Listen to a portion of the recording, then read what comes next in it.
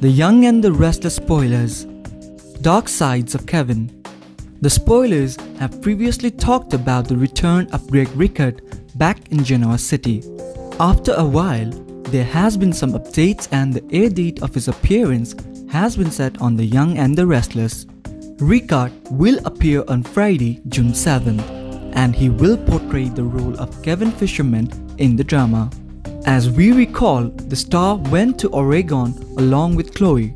Chloe faked her death just to avoid going to jail for killing Adam, and they went away to live together with their daughter.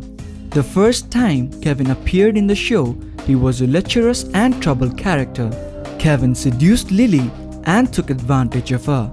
He also trapped Colleen inside a freezer and then started a fire in the whole place of Gina's restaurant. The show has made him the half-brother of Michael Baldwin, and the story suggests that Kevin went to jail. On his return, he reformed himself to become an expert in computer and later joined the Genoa City Police Department. There are still bad disputes between Chloe and Adam.